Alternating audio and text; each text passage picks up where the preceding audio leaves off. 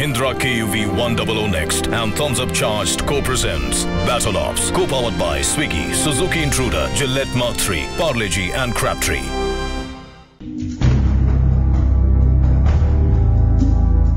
क्या ये बात सच है? Major general Chhibber, colonel Kumar और ब्रिगेडियर मेहता इंडिया पाकिस्तान के नॉर्दर्न बॉर्डर के एलओसी मैप्स को बड़े आश्चर्य से देख रहे थे। उन्होंने महाराजा रंजीत सिंह के वक्त के नक्शे भी सामने रखे हुए थे, जिन्हें देखने के बाद उनका डर सच में बदल गया। जो बात उन्हें अभी अभी पता चली थी वो बहुत ही चौंका देने वाली थी। पिछले 15 सालों से पाकिस्तान सियाचिन ग्लेशियर को अपना इलाका साबित कर रहा था और भारत को इस बारे में कोई जानकारी नहीं थी। ऑपरेशन मेघदूत और ऑपरेशन राजीव के जरिए भारतीय फौज ने सियाचिन ग्लेशियर पर अपना कब्जा कायम किया।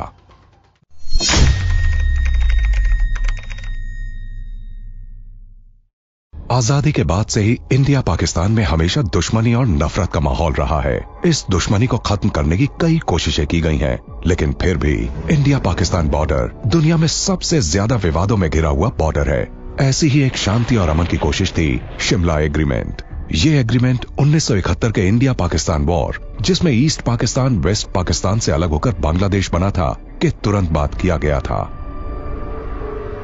शिमला एग्रीमेंट के दौरान जब इंडिया पाकिस्तान के प्राइम मिनिस्टर्स इंदिरा गांधी और जुल्फिकार अली भुट्टो मिले, उस वक्त इंदिरा गांधी की पोजीशन ज्यादा स्ट्रांग थी और भुट्टो के लिए सिचुएशन बहुत खराब थी, क्योंकि वो ना तो अपनी डिमांड्स रखने की स्थिति में थे और ना ही खाली हाथ पाकिस्तान लौट सकते थे। एक हफ्ते तक चली डिप्लोमेटिक मीटिंग्स के बाद भी जब कोई फैसला नहीं निकल पाया, तब गांधी और भुट्टो ने एक प्राइवेट मीटिंग की और आखिरकार एक नतीजे पर पहुंचे। लेकिन इस मीटिंग में लिए गए फैसले ज्यादा नहीं चल पाए, क्योंकि 5 साल बाद 1977 में इंदिरा गांधी और भुट्टो दोनों की सरकारें बदल गईं। इंदिरा गांधी को मोरारजी देसाई ने इलेक्शंस में हरा दिया और दूसरी तरफ जनरल जियाउल हक ने भुट्टो को हटाकर पाकिस्तान में मिलिट्री रूल लागू किया। भारत में कर्नल कुमार ऐसे पहले इंसान थे जिन्होंने 1977 में सियाचिन की सिचुएशन को नोटिस किया। Colonel Narendra bull Kumar house यानी हाई एल्टीट्यूड वॉरफेयर स्कूल के कमांडिंग ऑफिसर थे। जर्मनी से कुछ लोग उनके पास सोल्टोरो रेंज पर इंडियन साइट से ट्रेकिंग की परमिशन लेने के लिए आए थे। कर्नल कुमार ने जब जर्मन्स के मैप को देखा तो उनके सामने एक बहुत ही चौंका देने वाली बात आई। पॉइंट NJ9842 से काराकोरम पास तक के पूरे इलाके को, जिसमें सियाचिन भी शामिल था, पाकिस्तान ने अपना एरिया बता रखा था। कर्नल तुरंत ही समझ गए थे कि इस बारे में उन्हें DGMO से जल्द बात करनी होगी और सबूत के तौर पर उन्होंने जर्मन से वो मैप भी खरीद लिया। मैं मैप देखते ही समझ गया कि कुछ गड़बड़ जरूर है और मैंने उनसे वो मैप खरीद लिया और मैं DGMO जनरल छिब्बर के पास गया और उन्हें सारी बात बताई। उन्होंने तुरंत घंटी बजाकर अपने डेप्यूटी ब्रिगेडियर मेहता को बुलाया और हंसते हुए कहा, ये वाकई में बुल है, इनकी बात सुनो, लेकिन पहले एक कप चाय पिलाना, आखिर ये मेरे पुराने दोस्त हैं। मैं उनसे मिला। हमने महाराजा रंजीत सिंह के जमाने से लेकर ईस्ट इंडिया कंपनी तक की सारी ट्रीटीज देखी। तब उन्हें पता चला कि मैप पर लाइंस गलत बनी हुई थी और जैसे ही हम DGMO में वापस आए, मिलिट्री ऑपरेशन डायरेक्टोरेट में हलचल मच चुकी थी। ये पहले किसी ने भी नोटिस नहीं किया था। ये सिर्फ काराकोरम की बात नहीं थी, यहाँ सवाल इंटरनेशनल बॉर्डर का था। ब्रिटिश गवर्नमेंट ने इंडिया पाकिस्तान के बीच जो ओरिजिनल रैडक्लिफ लाइन ड्रॉ की थी, वो गुजरात के रन ऑफ कच्छ से होते हुए राजस्थान और पंजाब को पार करके जम्मू एंड कश्मीर तक जाती थी। ये LOC पाकिस्तान ऑक्यूपाइड कश्मीर को इंडिया के जम्मू एंड कश्मीर से अलग करती है। शिमला एग्रीमेंट के हिसाब से इसे NJ9842 के पॉइंट तक इंटरनेशनल बॉर्डर डिक्लेयर किया गया था, जहां से इंडिया की सीमा नॉर्थ में काराकोरम रेंज तक जाती थी और फिर उसके नॉर्थ की तरफ। एक पॉइंट है जिसे NJ9842 कहा जाता है, जहां तक 1948 में सीजफायर लाइन ड्रॉ की गई थी। इसके नॉर्थ के इलाके को ग्लेशिएटेड एरिया टुवर्ड्स नॉर्थ कहा गया। वहां कोई लाइन नहीं है, लेकिन अमेरिकन मैप पर NJ9842 से लेकर काराकोरम पास तक लाइन ड्रॉ की गई थी, जो कि 45 डिग्रीज ईस्ट तक जाती थी। इससे 10,000 स्क्वायर किलोमीटर तक का एरिया पाकिस्तान के पास जा रहा था। इन लाइंस के बीच सियाचिन ग्लेशियर का एक ट्रायंगुलर एरिया है, जिसकी जमीन बिल्कुल बंजर और बर्फीली है और जिसकी इकोनॉमिक वैल्यू तो जीरो है, लेकिन जियोपॉलिटिकल वैल्यू बहुत ज्यादा, क्योंकि सियाचिन ग्लेशियर की ये जमीन पाकिस्तान और चाइना को अलग करती है। ये पाकिस्तान ऑक्यूपाइड कश्मीर और चाइनीज ऑक्यूपाइड कश्मीर के बीच एक ऐसी खास जगह है जो कि अगर ना होती तो दोनों एक होते। सियाचिन इनके बीच में है और चाइना इसके ईस्ट में है, पाकिस्तान वेस्ट में। वो यहाँ इजीली जुड़ सकते थे अगर वो सियाचिन तक आ जाते, और अगर सियाचिन उनके कंट्रोल में होता तो वो आसानी से खारदुल्ला पास और ले तक पहुंच सकते हैं। फिर उन एरियाज को डिफेंड करना हमारे लिए बहुत मुश्किल हो जाता। इसलिए हमारे लिए अब सियाचिन को डिफेंड करना और भी ज्यादा जरूरी हो गया था। अगर हम ऐसा नहीं करते तो हमारे लिए खतरा पैदा हो सकता था। सियाचिन को इंडिया किसी भी हाल में छोड़ नहीं सकता था और ये बात जनरल छिब्बर अच्छे से समझ गए थे।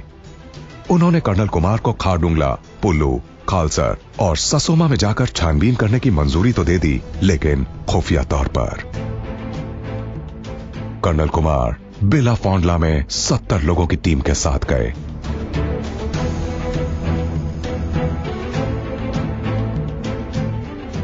उन्होंने पाकिस्तान की तरफ से हुई एक्सपेडिशंस के कई सबूत इकट्ठे किए।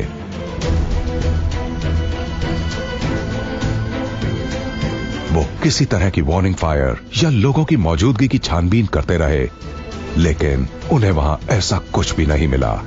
जनरल छिब्बर को पेश की गई अपनी रिपोर्ट में उन्होंने लिखा कि सेल्टोरा रेंज को गर्मी के मौसम में गार्ड किया जाए। उन्होंने यह भी कहा कि वहां इंडियन एक्टिविटीज बढ़ा दी जाएं और ग्लेशियर को इंडिया की तरफ से एक्सपेडिशंस के लिए खोल दिया जाए। इससे इंडिया को उस जगह पर अपनी ओनरशिप जताने का मौका मिलेगा। मैंने आर्मी ऑफिशियल्स को पेट्रोल्स भेजते रहने की सलाह दी ताकि हम अपनी मौजूदगी का एहसास उन्हें दिला सकें, और मैंने उन्हें यूरोपियन देशों के कई जर्नल्स दिखाए जिनमें वेस्टर्न लोग सियाचिन ग्लेशियर को पाकिस्तान की तरफ से ट्रैक कर रहे थे।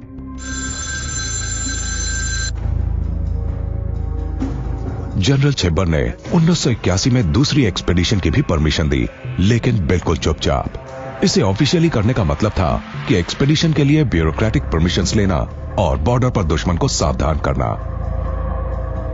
मैंने कहा मैं पूरी रेंज को ऑक्यूपाई कर लूंगा, हाईएस्ट पीक से लेकर नॉर्दर्न मोस्ट पीक तक।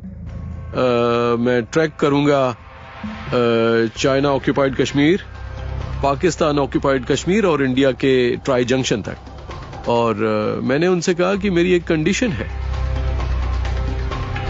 उन्होंने पूछा क्या है? मैंने कहा सर मैं नहीं चाहता कि आप कोई लेटर लिखें, ये मेरे लिए एक सीक्रेट मिशन है। मैंने तेरम कांगड़ी 2 पर ट्रैक को अनाउंस नहीं किया। 1981 से 1983 के बीच कई एक्सपेडिशंस हुए और इंडिया ने अपनी तरफ के ग्लेशियर को फॉरेन एक्सपेडिशंस के लिए खोल दिया। दोनों में से कोई भी सियाचिन पर कब्जा करने की कोशिश नहीं कर रहा था, लेकिन दोनों एक दूसरे की चालों पर बारीकी से नजर रख रहे थे।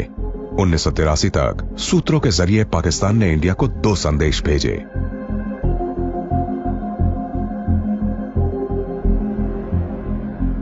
हमने वो संदेश वहां से उठाए। उसमें साफ तौर पर लिखा हुआ था कि NJ9842 कराची एग्रीमेंट के हिसाब से नॉर्थवर्ड्स है और हम लोगों को क्या करना चाहिए।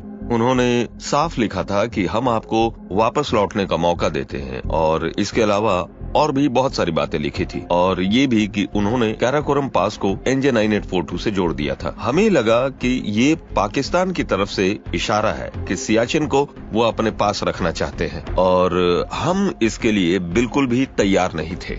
उसके बाद पाकिस्तान ने हमारे पेट्रोल्स पर भी आपत्ति की और इंडिया ने कहा कि सॉरी ये हमारा एरिया है। मुझे लगा कि ये बहुत अच्छी पहल थी बिना किसी फाइट के सीजफायर लाइन बनाने की, लेकिन इस लाइन ने न सिर्फ सियाचिन वॉर शुरू किया बल्कि कारगिल वॉर भी शुरू कर दी। उन्होंने साफ इशारा दे दिया था कि हम उनके इलाके से चले जाएं, लेकिन शिमला एग्रीमेंट के हिसाब से यह पाकिस्तानी इलाका नहीं था और इंडिया को अच्छे से पता था कि उसे क्या करना है। दुनिया की सबसे ऊंची चोटी पर वॉर की तैयारी।